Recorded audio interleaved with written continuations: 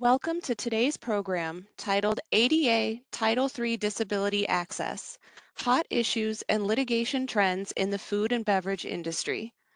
At this time, all participants are in a listen-only mode. For those of you who are logged into the web presentation, you are encouraged to submit questions throughout the conference by typing them into the Q&A box on the right-hand side of your screen. For those interested in obtaining CLE credit for this webinar, an attendance verification code will be read during the presentation that will be required on the CLE attendance affirmation form. Please write this code down as it will not be reread and it is required for CLE credit. Copies of the webinar recording and materials, along with the CLE attendance form, will be distributed to attendees in the days following the webinar. On the next slide, you will see a legal disclaimer.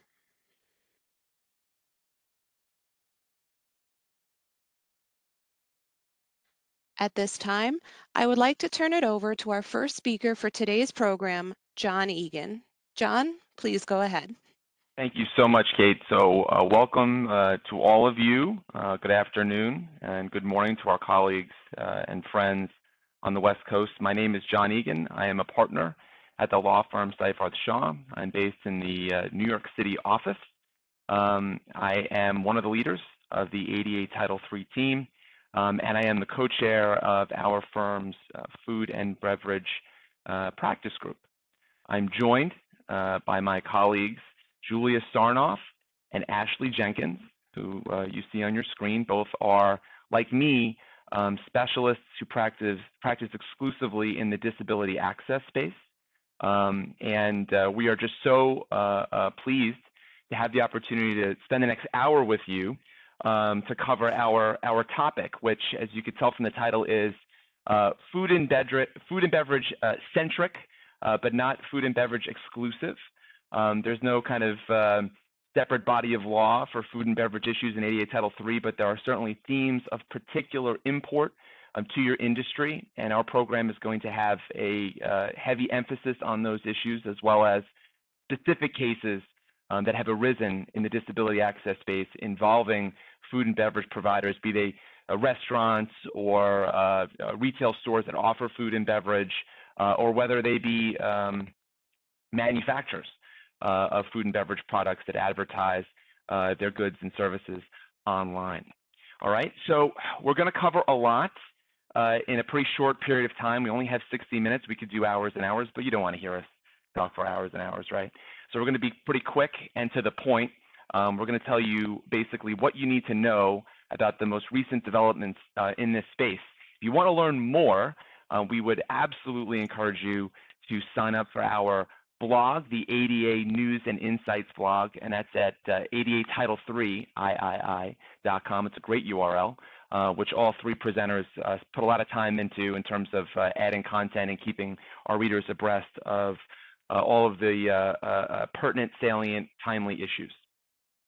So the disclaimer, go over it again. This isn't legal advice. This is a CLE. I'll be reading a code later on, so stay tuned for that. This is what we all look like again, and this is what we're going to cover today. We're going to first give you the where did this come from discussion. Where did all these requirements come from in ADA Title III? Give you a high-level overview of that and the various buckets of ADA Title III obligation. We're going to talk about the national lawsuit numbers and the hotspot jurisdictions. This is one of the kind of defining features of our blog. We spent a lot of time looking at these issues and publishing them twice a year on our blog. We're going to talk about that with specific emphasis on some really interesting mid-year statistics that we're seeing in 2022. We're going to discuss effective communication, the obligation that public accommodations have to communicate effectively with individuals with perceptive disabilities, disabilities of sight, hearing, of speech, which leads nicely into our discussion of website and mobile app accessibility, the hottest topic in the ADA Title III space that's evolving on a weekly, monthly basis, and we're going to get you up to speed in all those most recent updates. Also, we're going to cover kiosks and some forthcoming rulemaking that we may see in that space, particularly of import to food and beverage providers that are using kiosks particularly in the context of the pandemic, to maybe avoid as many in-person interactions. We're going to talk about key disability access cases and themes. We're going to go over a lot of cases, but we're going to try to tell you what you need to know about them and why they're important. Then, kind of wrapping up, we're going to talk about risk mitigation strategies for digital access, kind of the big picture best practices that you should walk away from this presentation with on the ever-evolving, ever-challenging website accessibility and digital accessibility space. And finally, we're going to talk about physical accessibility. Really important for a lot of you, but not necessarily something where we're seeing developments of the same nature and frequency as in the digital space. So we're going to give it kind of short shrift, but there are thousands of requirements that you need to be aware of, and thousands of cases are being filed. But we're going to give you kind of our best practices as our kind of concluding subtopic. Okay, so that's the agenda. We got a lot to do. Let's head off and start it off with the overview. And I'm going to kick it over to my colleague, Ashley, for that. Thanks, John. So like John said, we're going to discuss why we're here. The foundation of the prohibition of discrimination against people with disabilities is the Americans with Disabilities Act. The ADA was signed into law in July 1990, which is a significant date for our later discussions on website accessibility. You'll remember the web was not even around in 1990. Thus, there are lots of discussions currently about how that statutory language of the ADA should be applied to websites. Our focus today is Title III, which concerns places of public accommodation. One of the most discussed aspects of the ADA is whether a business is even a place of public accommodation subject to the requirements of the ADA. The ADA sets out 12 categories of businesses that are covered by the ADA, including, not limited to, restaurants and places of lodging, which is important to our conversation today. The ADA requires 4 things of public accommodations: that public accommodations have accessible facilities, so physical spaces, that those facilities are maintained, that the public accommodation makes reasonable modifications to policies, practices, and procedures when necessary to ensure people with disabilities have equal access to the public accommodation's goods, services, and facilities. Finally, the public accommodation must ensure effective communication with people with disabilities by providing auxiliary aids and services at no additional charge. Finally, something to keep in mind is that some states, such as California and New York, have their own non-discrimination laws. Also, some cities, such as New York City, does as well. Next slide. So what happens if a public accommodation violates the ADA? What are the potential consequences? First, if an individual brings the lawsuit, that individual can receive an order from a court requiring that the barrier be fixed or remediated. That's the injunctive relief. Plaintiffs can also receive attorney's fees and costs. And if the suit is brought under a state law, such as under New York or in California, the plaintiff can possibly recover monetary damages. If the Department of Justice brings an enforcement action against a public accommodation, it can recover penalties in the amounts shown on this slide, plus the injunctive relief discussed before. The penalties are just over $97,000 for the first violation and just over $195,000 for a subsequent violation. These amounts are raised every few years and were just recently increased at the end of 2021. Next slide.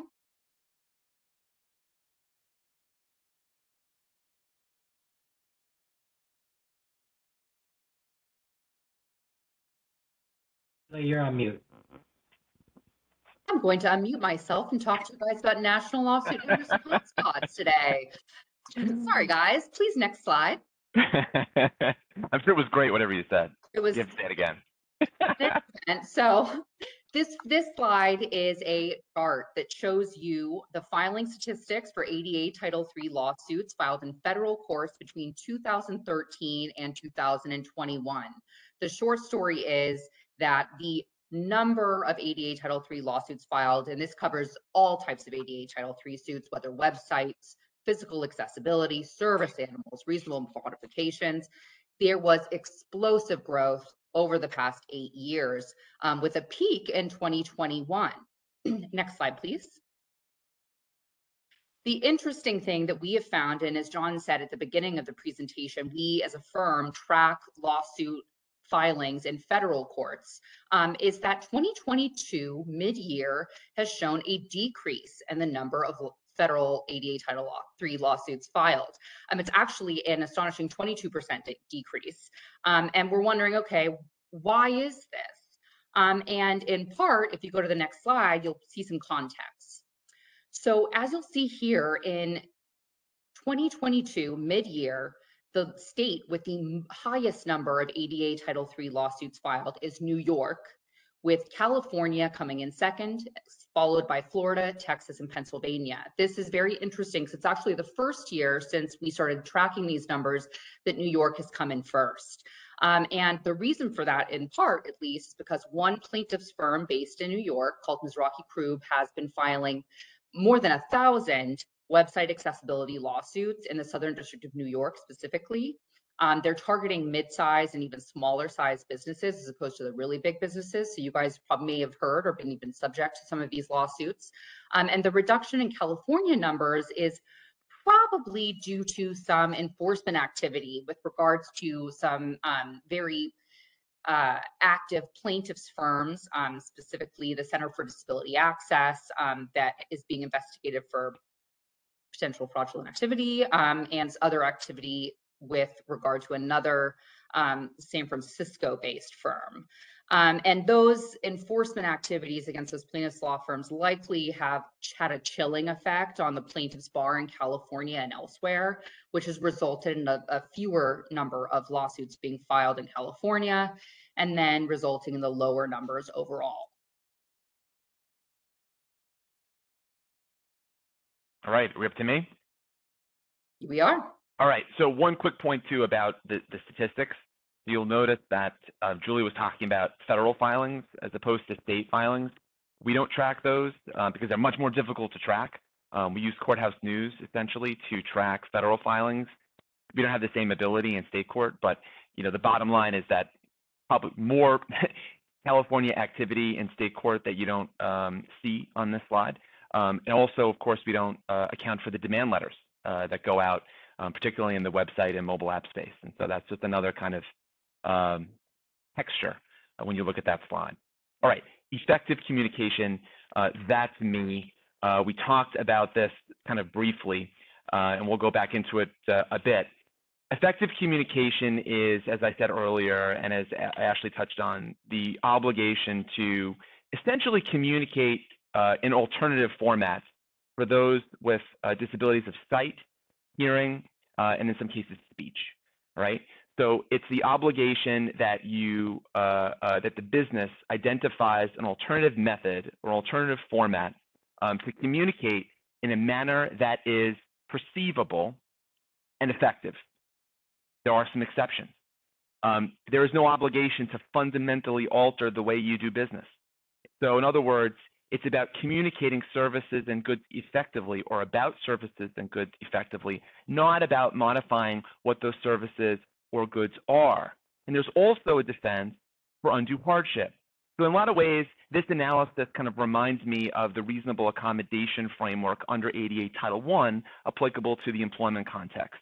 There is an element of reasonableness to this, and ultimately the business has the ultimate decision to select what form of alternative presentation will be provided, so long as that it's effective, so long that it's timely, so long that it's free of charge, all right? And there's another important complexion to this as well, and that is what the nature of the appropriate method of communication depends on context. So it depends on the importance of the communication for the individual. It depends upon what's being discussed. A discussion with your doctor in a hospital about potentially life-saving treatment, okay, if you're deaf, probably may require an ASL interpreter, okay, or other complex means. But a simple retail transaction may be appropriate to exchange notes or to gesture with somebody who is deaf, as by way of example, okay? And also, if what's being requested, and the business has the obligation to consider what's being requested by the individual, if that qualifies as an undue hardship, which is a pretty difficult standard to meet for a lot of businesses that are well-resourced. But if it is an undue hardship, then the business isn't off the hook. It has to consider alternative methods of providing access that would not constitute an undue hardship. So you could see it's kind of similar to the Title I kind of framework. All right, examples. Again, so if you're thinking, all right, this is a deaf person, it's got to be visual, or in some cases tactile, like Braille. If the person has a visual disability, then it needs to be audible. So, for example, a person in a restaurant asks for the menu to be read. That would be an example of effective communication if the server went ahead and did it. In a lot of contexts, putting this complex digital accessibility stuff aside, a lot of times effective communication can be done by a good customer service. Good customer service. You see a person on the street who has a need. Most of us are going to try to help that individual, and so your personnel, when dealing with and servicing people with, visual disabilities and auditory disabilities, being helpful, offering assistance, in most cases is going to solve that problem and may forestall a larger issue, whether it be a lawsuit or an enforcement action. All right, so how do you know what auxiliary aids and services to provide? We talked about this. It has to protect the privacy and the independence of the person with the disability. It has to be fact sensitive in terms of the complexity of the communication. You have to consider the individual's preferred method. It extends to companions. So if that request comes in from a family member, then you have to consider it. You can't just rely on a family member, though, to interpret. That's a no-no, and to basically translate. And you can't shift the cost to the individual with the disability. So that's effective communication in a nutshell. Let's talk about websites. All right, so that's me. Next slide, please. Okay. All right, so unlike the physical accessibility standards of the ADA that provide specifications, often down to ½ an inch, on the placement and location of certain elements in a physical space, we don't have the same type of standards for websites written into the ADA. So even though there is not a regulation about how a website must be coded in order to be deemed accessible and in compliance with Title III, the general non-discrimination principle that John was just talking about to provide effective communication applies to websites. So websites must be accessible and usable by individuals with disabilities. For those of you who are new to website accessibility, this slide discusses examples of how a website can be coded so that it is accessible. What that means is that the website is coded so that a screen reader can use it, a screen reader user can use it to interact with the website. Individuals who are blind use screen readers to assist them decipher what is on the website. And the vast majority of the lawsuits we see are by individuals who are blind. Next slide. So how do businesses know how to make their website accessible if we don't have something written into the ADA? What guidance is there? Well, while there is no standard for website accessibility under Title III, the Web Content Accessibility Guidelines, commonly referred to as WCAG, is the de facto standard. WCAG is a set of guidelines published by a private group of experts called the W3C. We are currently on version 2.1 of these guidelines, although version 2.0 is still considered the prevailing standard, mainly because it has been cited in so many consent decrees since the Obama DOJ, as well as many private advocacy agreements. And while 2.1 is out, a lot of companies are moving towards that way, and 2.1 only has 17 additional success criteria added to 2.0. Now, there are also 3 levels of compliance with WCAG: A, AA, and AAA. And generally, companies strive to be either A or AA compliant so that they can be considered accessible. Next slide.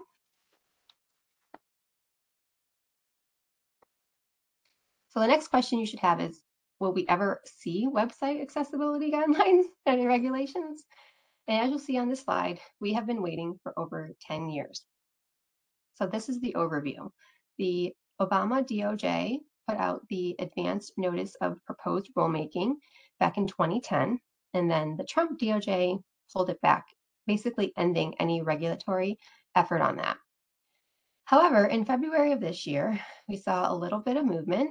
It started with 181 advocacy groups, which joined in one letter asking the DOJ to come up with website accessibility standards by the end of the Biden administration. And then the next month in March, lo and behold, the DOJ issued some website accessibility guidance.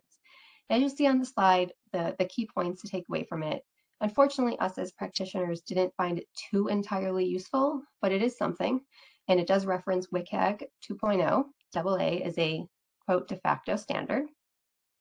And then finally, earlier this year, we received notice from the DOJ that in August, which is right now, we might be seeing an advance notice of proposed rulemaking regarding fixed service self-service kiosks that John was mentioning.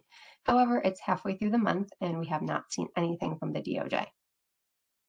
John? Right, right. And just to jump in real quick on this, so yeah, I mean, the DOJ guidance document, was labeled guidance, but in a lot of ways, it just kind of restated what we already know.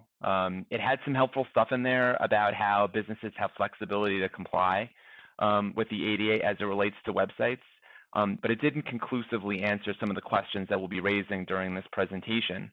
But it did reference consent decree settlements, where DOJ basically started enforcement proceedings against private businesses, and under the consent decree settlements, they agreed to conform their websites to WCAG, WCAG 2.0 AA, all right, as opposed to 2.1, which is the most recent iteration of those standards. The other thing I wanted to point out too about this, which did make it into the slide because it's like so new, but 3 weeks ago, DOJ announced that in, I think it's April of next year, they're going to be issuing an NPRM, a notice of proposed rulemaking, for website accessibility regulations applicable to state and local governments under ADA Title II. So why do you care? Why does this matter to you? It does matter to you, I think, because in many ways, assuming that this actually goes forward and there are website accessibility regulations for state and local governments, they very well may form the template for any future rulemaking for ADA Title III applicable to places of public accommodation. And so it's a big deal if the DOJ comes out with regulations on website accessibility, even relating to state and local governments. There's a lot of questions that we need answers to. What are you going to do about third-party content? What are you going to do about small businesses or entities or organizations that are under-resourced? What are you going to do about the period of time to comply, and what happens to the lawsuits during the interim period? So, this may well form kind of a basis for how we look at Title III regulations when they issue. And so this is our kind of pitch to you. If you work for a business that's been sued a lot over websites, or if you're part of an industry group, it may be well worth your time to think about putting in some comments next year on the proposed regulations for state and local governments to start kind of articulating what these concerns are. Because the advocacy organization folks, they're well organized. They're well organized, and sometimes the business community isn't quite that way. And so we need to kind of mobilize on this. All right. So that's my pitch. Onward and upward. All right. So I'm going to talk to you guys about how, given the lack of DOJ regulations, courts have been left with the unenviable task of interpreting how the ADA applies to websites. And the fact is, there have been wide-ranging results depending on which jurisdiction is hearing the case or deciding the issue. So we're going to talk about the key cases and themes that have come out of this body of case law. And starting with number one, can a web-only business be considered subject to the ADA, or does it have to have a physical nexus to a brick and mortar location to be subject to the ADA? Federal courts disagree on this point. They disagree on whether web-only businesses are covered as public accommodations. Point number two, if you entered into a settlement agreement and you agreed to make your website accessible and you get sued again, can't you use that to say, hey, I already agreed to do this. I already agreed to make my website accessible, and so there's no injunctive relief to be had by the plaintiff? Unfortunately, most courts have said no, that a settlement agreement, a private settlement agreement, is between two private parties and it isn't a court order. And so you can get sued again, even if you've agreed to make your website accessible in a private agreement. Point number three, if you're interested in the process of making your website accessible, usually that will not moot your case because you've still got existing inaccessibility on your site. If you have completed the work on your site. If your site is now accessible, but you got sued, you know, maybe when you were in the late stages of fixing your site, that may be a good argument. That may be a very good argument for mooting the case out and getting it dismissed. Point number 4, if a plaintiff can't ever use the services of the business that has an inaccessible website, the case can be dismissed for lack of standing. This is something that has come up in the credit union context. If a plaintiff says, oh, a credit union's website is inaccessible, but the plaintiff couldn't actually be a member of the credit union, then they don't have standing to sue that credit union. And point number 5, we are in this mess of case law that we're going to talk about in this presentation because most cases settle, frankly. Those that have been litigated often are litigated in the context of an early motion to dismiss for lack of standing to sue. And as a result, we have only a few cases that have been litigated to judgment and litigated on the merits, and we'll talk about those in this presentation. Next slide, please. Okay, so let's start with our websites themselves covered by the ADA. As Ashley said earlier in the presentation, you know, the ADA was written before the internet existed, so it doesn't reference specifically whether websites are covered. The answer is it depends on what circuit you're in. The 11th Circuit says no, but if a business has a website and the website barriers prevent access to the actual physical place, that's a violation of the ADA. 9th Circuit says no. If there's no physical place of business, if you're an online only retailer, then the website is not covered by the ADA. The 3rd Circuit has not considered the issue in the context of a website case, but it has held that a public accommodation must actually be a physical place. So we think maybe they would go the same route as the 9th Circuit. The 1st Circuit also is not considered a website case, but has held that a public accommodation does not have to be a physical place. So that's different from the 3rd Circuit. And the 2nd Circuit is a mess, frankly. While the 2nd Circuit itself hasn't ruled on a website case, district courts in the Eastern, Southern, Northern, and Western districts actually have reached differing conclusions on whether internet-only businesses are covered. And we'll talk about that on the next slide. Actually in 2 slides, because first we have breaking news for you guys. And this is breaking news actually in California, where historically we have seen so many website accessibility lawsuits filed, both in the federal side of things in the district courts, as well as in California state courts, and also lots and lots of demand letters, in part because there's the Unruh Civil Rights Act in California, where plaintiffs, if they win a case, are entitled to $4,000 statutory damages for each violation. It makes it a very appealing place for plaintiffs to file lawsuits or to sit in demand letters. And there was a disparity amongst, depending on which state court judge you had for a while there in California, as to whether a web-only business was subject to the ADA. But just earlier this month, on August 1st, the California Court of Appeals affirmed a judgment of dismissal against an online-only retailer. The Court of Appeals said online-only businesses are not places of public accommodation. And importantly, they also said that the Unruh Act, which again is California's state corollary statute to the ADA that provides for these damages, they said that creating and maintaining an inaccessible website does not constitute what is intentional discrimination under the Unruh Act that would then entitle a plaintiff to damages even beyond the $4,000 statutory damages, which is very good news. Even if, as in this case, the plaintiff informed the business that their website had issues, that the website wasn't fully accessible, if the business does not fix the website in accordance with those complaints, it's still not intentional discrimination. And that's something that's going to be important moving forward in this body of law. Key takeaways from this case. This decision will almost certainly reduce the number of lawsuits brought in California state and federal courts because they're not going to be, there's the issue, of course, on only retailers and also the Unruh Act interpretation. If you have a brick and mortar space, if you have a restaurant or a bar that's in California and you have a website that's connected to that, the interpretation of law here may not apply to you, except it's in the context of the Unruh Act, where a plaintiff can't say, oh, you intentionally discriminated against me because you don't have an accessible website. So it's a good decision, really, no matter what position you're in. Next slide, please. Yeah, and just if I could quickly just add to that, Julie, if it's okay. It's really a remarkable decision because, what the court does is it goes through the appellate court, goes through some of the consideration by Congress going back to like 2005, 2006 on whether to regulate websites as part of the ADA. In 2008, the ADA was amended under the ADA Amendments Act to expand the definition of what a disability is. In response to some court decisions that, in the interpretation of Congress or the judgment of Congress, too narrowly construed that threshold requirement to show that you're disabled under the ADA.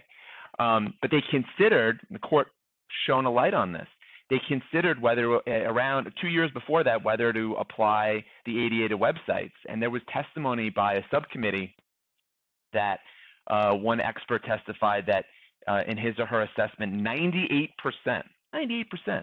of commercial websites are inaccessible. And the court looked at that and said, Congress heard that testimony and then elected not to amend the ADA on that basis.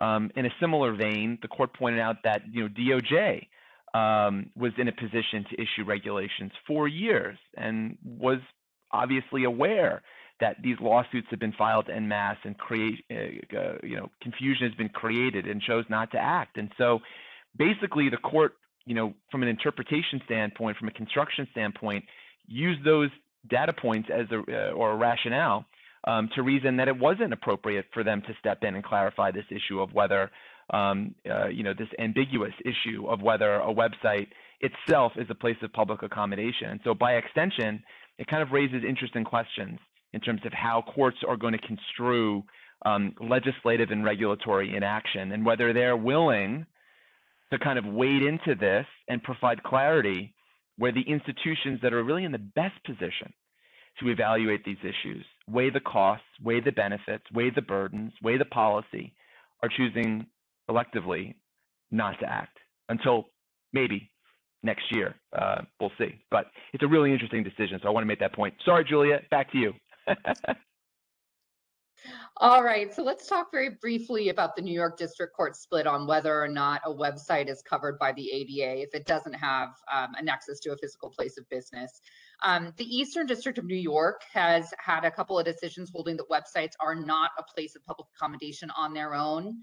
However, the Southern District, Western District, and Northern District of New York have all issued decisions, depending on your judge, holding that a website is in fact a place of public accommodation. The most recent decision just came out 6 days ago in Walters versus Fisher Skis US LLC. That was an online retailer of ski equipment and ski clothing. They sell like a few things of their own products on their website, but mostly sell stuff through other people's websites. And the judge still found that they are covered by ADA Title III. So New York is becoming kind of an increasingly unfriendly place for web-only businesses.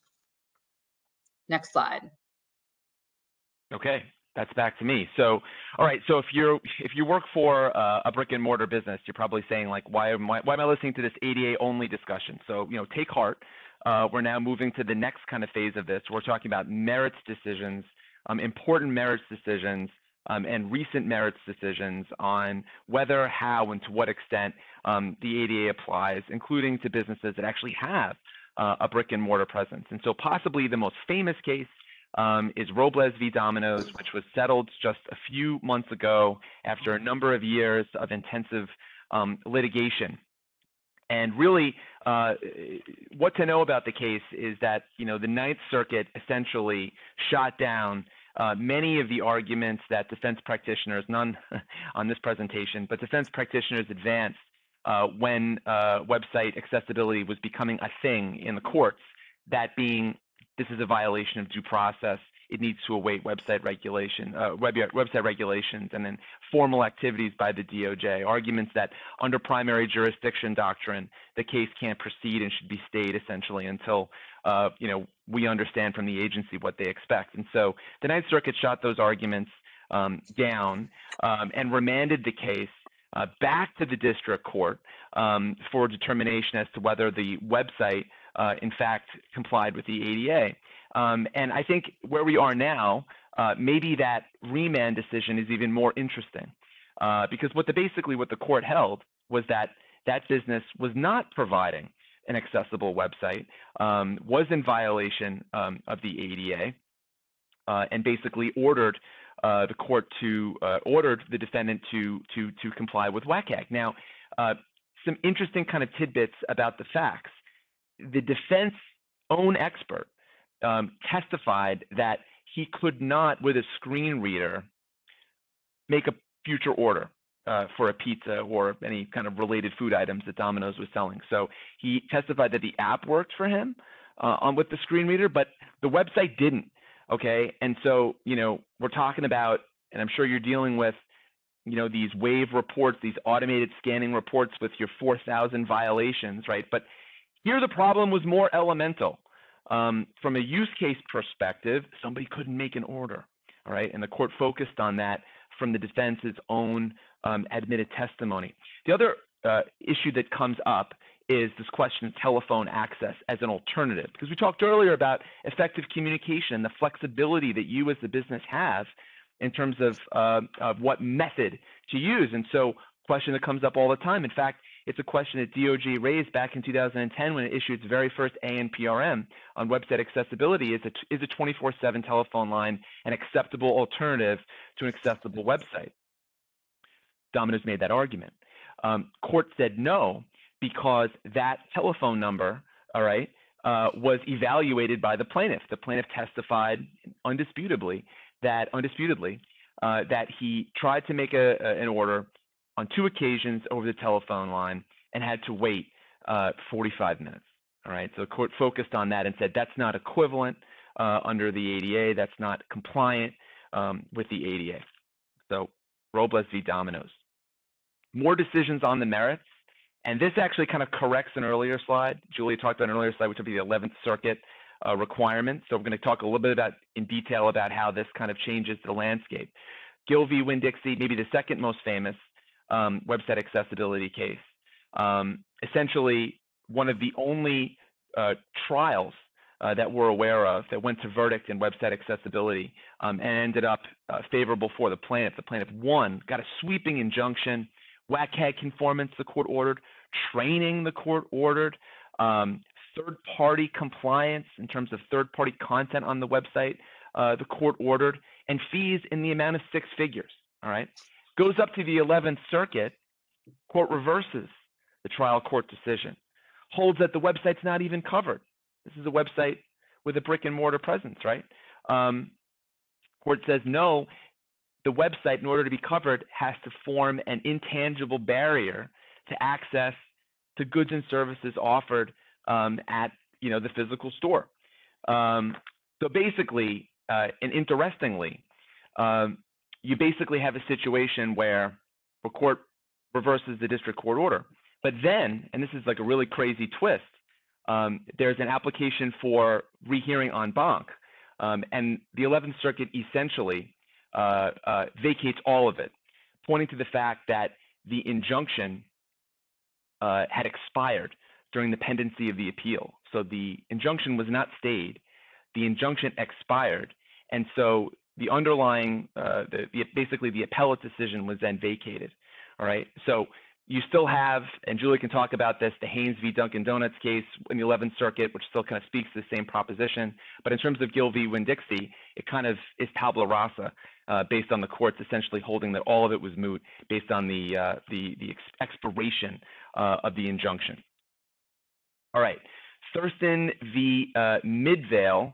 This is another merits decision and a really bad one for the business.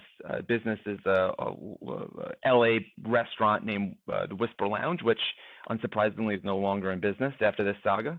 But essentially, what happened was the court ordered on summary judgment, the district court ordered on summary judgment that the plaintiff prevailed in establishing that the website is not accessible. Broadly issued an injunction to conform the website to WCAG level 2.0 AA, and ordered the defendant to pay $4,000 in statutory damages. That decision was affirmed on appeal, and this was again in state court, not federal court in California, holding that it's covered because there's a nexus between the site, between the website and a physical place of business. And interestingly, addressing this question of third-party content. This is an example, I think, of how sometimes bad arguments make bad law. The defendant basically said, well, listen, if you look at this journey to make a reservation on our restaurant's website, you have to go outside of our restaurant's URL. You have to go to, I think maybe it was OpenTable to make a reservation. And so we're not responsible for OpenTable. So what the court basically said was, listen, you can't rely on other instrumentalities, kind of relying on an ADA or bringing in kind of an ADA concept in this UNRU Act issue. You can't rely on other instrumentalities to effect discrimination. And so essentially, even though the business didn't have control over that third-party entity, it was still part of that process to make a reservation to the hotel. So the court then essentially is saying that there's some obligation on the business to be responsible for third-party content, even if that content is outside of the URL of the defendant, but was relevant, pertinent to doing a core function on the site, i.e. getting a reservation to sit down and have a meal, all right? So an example of a pretty unfavorable aspect of the case, particularly for all of you who are kind of struggling with what to do about your third-party providers, which may not be responsive to your request that they make their content WCAG conformant for you so that you can have a more defensible website. Not a great decision. Also, on the question of telephone access, court said that doesn't cut it. Telephone line doesn't cut it because you can learn about the restaurant on a 24/7 basis online. But if you're cited and you're relying on a telephone number, then you can only call during normal business hours. And so the court basically shot that argument down as well in terms of telephone as being an alternative method of providing access to the website. Thurston v. Omni Hotels. This is another case out of California, but a favorable case for businesses. It was not a website accessibility case. It was a hotel reservation case, and specifically, and it does apply here, bear with me, but there are specific ADA regulations requiring that hotel websites produce certain information, have certain functionality on their websites. And so the claim was alleging that this hotel didn't do that. And it went all the way to trial, which is kind of remarkable. And at trial, the defense attorney was able to get a jury instruction, which you see kind of quoted over here, that essentially the plaintiff had to have a good faith intention to actually go on the website for purposes of making a hotel reservation or ascertaining the prices and the details necessarily to make or consider whether to make a reservation. And essentially that was the instruction to the jury, and the jury held, after listening to the plaintiff, that she didn't have any such good faith intent. And on that basis, the defense won a verdict at jury trial. This isn't actually a standing issue. It kind of seems like it's related to standing, but actually what it was framed in the court was that it was, because this was actually appealed, where the defendant won on appeal, which was great for the defense. But essentially, it was actually an element of the claim that an UNRU Act claim, you needed to show this bona fide good faith intention, and the plaintiff failed to do it. It's interesting because oftentimes we get, these questions of like, is this a real plaintiff? The plaintiff really interested in going to my website as well as the 150 other sites that they sued? And so it kind of raises that issue of like, if you really push that and you're willing to invest in that and pay the fees to pursue that, you might have a good outcome. All right, sending it on over to Ashley. All right, and I'm going to continue what John just started the conversation on standing. So the first case I want to talk about is Calcano versus Swarovski. Some of you on here may have been aware of the Braille gift card lawsuits that were pending for a few years, starting in 2019. Well, 2 months ago, a consolidated case, the Swarovski case, finally came to a decision. And in that case, the Second Circuit found that those plaintiffs had no standing because they could not show how they were injured by the unavailability of Braille gift cards. And they failed to specify any information about their prior visits that would support an inference that they intended to return to these businesses, but for the fact that there were no Braille gift cards. And another recent case is the Hardy case. we love the Hardy case here. This case is about allegedly deficient accessibility information on a hotel reservations website. Like John was just discussing, there are specific rules and regulations about what needs to be on a website. And the Second Circuit affirmed the lower court's dismissal in this case, holding that there has to be some downstream consequences from failing to receive the required information. So since the plaintiff admitted to only visiting the website to determine compliance, not to actually reserve a room for the hotel, the court found that that plaintiff lacked standing because there was actually no intent to use the information that they were looking for, but for the fact that it wasn't there. So that's a great case that we are using going forward. But in contrast, the 11th Circuit just came out with the Loeffler decision. And in that one, the court found that a plaintiff who visited another hotel reservation website that supposedly lacked the required accessibility information, that plaintiff had, again, no intention of personally visiting the hotel, but was just visiting the website to determine the accuracy of the information. The court found that that plaintiff suffered humiliation, which resulted in a concrete and particularized injury sufficient to confer standing. So the humiliation and frustration from not being able to get the information that they were looking for was sufficient to confer standing. So not a great case, but again, shows the circuit split between the Second Circuit and the 11th Circuit. Next slide. Oops, sorry. There you go. All right. So the next topic we're going to talk about is, can a business moot a website accessibility lawsuit? And that, because right now the ADA provides for injunctive relief only. So if you can fix the barriers, can you make the lawsuit go away? These cases just are success stories. So we're going to talk about 4 of these. First is the Diaz case, which is a New York case. And in this case, the defendant put a declaration in about the barriers being remediated, and the plaintiff failed to file an opposition. So the court dismissed the case. We see this case as an outlier. It was 3 years ago, and we don't think that this would happen again. Plaintiffs' firms would definitely put in some type of opposing declaration. The next 2 Langer cases from California, these are both about captioning videos. These are success stories in our view. Both of these cases involve videos that the defendant ended up captioning or either removing from their website. So the court dismissed those cases based on mootness since there was no injunctive relief to be had. And the last case on this slide is the Rizzi case. This is a Seyfarth case, so we're really proud of this one. It's a great example of a mootness argument in federal court. We submitted a declaration from a reputable consultant that a blind person was able to use the website. And because of that, the court dismissed the case. They found that the declaration was enough information to say that all the barriers have been remediated and that there was no injunctive relief to be had. All right, so let's flip the coin and look at the next slide.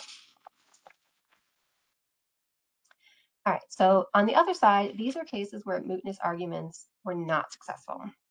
First and last on this slide is the Yield Street and US Wings cases.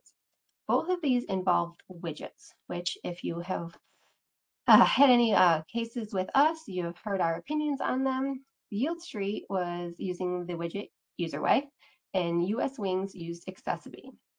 Both of these defendants tried to prove mootness by informing the court of their use of these widgets, which they were told would help make their website accessible. And in both cases, the court found that there were still barriers, and they did not find that there was that they did not agree with the mootness argument and allowed the case to go forward. The next case, the Walters v. Skinny Ties, this is considered a battle of the experts. Both sides, defense and plaintiff, put in conflicting testimony regarding whether or not the barriers were fixed because there was a question of fact that survived the motion to dismiss. And last is Haynes v. Hooters, another 11th Circuit case.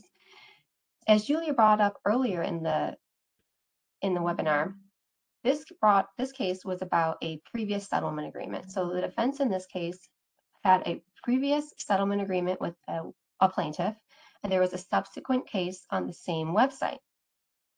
The defense wanted to say, hey, we have an agreement with another plaintiff to fix this website. We're currently in process of fixing these barriers. There should be no injunctive relief to be had because what else can you make us do? The court said that that's not good enough. You are still in process. It's not done. So mootness argument lost on that one as well. Julia? All right, next slide goes to me, and I'm going to talk to you guys about kiosk litigation, which I know is probably a hot topic for you guys in the food and beverage industry, particularly with COVID. You know, as John mentioned at the beginning of the presentation. Also, as we talked about before, we are really hoping that we'll get an ANPRM from DOJ on self-service kiosks this month, or at least sometime soon, to provide clarity on how exactly kiosks are, and can comply with the ADA, so that you can protect yourself from ADA lawsuits. In the meantime, we can provide some background on how we think DOJ and courts are going to interpret these issues. Well, really the big picture is, if you have a self-service kiosk in your business, it had better either be accessible, or your employees need to know and provide both prompt and effective assistance. It has to be timely, and it has to be very good. This is all about effective communication. One DOJ matter where one case, there's DOJ issued a statement of interest. It's a case about a self-check-in kiosk at a diagnostic lab. The kiosks had an option where you could, with 3 fingers, swipe and be added to the waiting list. However, if you were cited, you could check in, insert your personal info, and indicate whether you already had a scheduled appointment, at which point you wouldn't be added to the end of the waiting list. You would actually just be registered for the appointment that you made, or you could be added to the wait list. If you were non-cited and you did the 3-finger swipe, you would automatically be added to the end of the wait list, even if you had a scheduled appointment. That is not equivalent service. If you have to wait and lose your priority in line when you had a scheduled appointment. So that's an example where a kiosk likely would not be considered ADA compliant, and the service would not be equivalent. As a contrast to that, there is a case that's NFB versus Walmart. This had to do with self-checkout at Walmart stores. And actually, in this case, staff assistance was found to be effective and to be sufficient to provide effective communication in a retail transaction, because the customer could independently input private information. They could put their PIN number in a tactile keypad, and employees who were helping them were super diligent and provided really good, timely assistance. So again, while we hope to get further clarification on kiosk issues from DOJ, in the meantime, just know if you have a kiosk, ideally make it accessible. If you can't, make sure that your employees are providing really good, timely, effective service. Awesome. And that actually answered one of our questions. And I've been trying to answer questions that come in on a rolling basis, but keep them coming. All right. Risk mitigation strategies for digital accessibility. Oh, this is a big topic, and we don't have enough time to even kind of scratch the surface. But here are the highlights of kind of our learnings on this issue. All right. So the law is, and this is a technical legal term, a mess in a lot of ways, right? The law is kind of a mess. It's all over the place. Is it moot? Is it not? Is it covered? Is it not? Right? But we do know some things. We know that the agency responsible for enforcing these laws, the DOJ, they happen to think website accessibility is important enough to bring enforcement actions, and they look to WCAG as the applicable standard. WCAG is really tough. It's an onion. It's a lot more complicated than I think a lot of people at DOJ realize. Okay? So, but the bottom line is that in a lot of cases that really needs to be your target, because that's what we have. Flexibility, we think so. It's going to have to be fleshed out in regulations and/or case law, or both.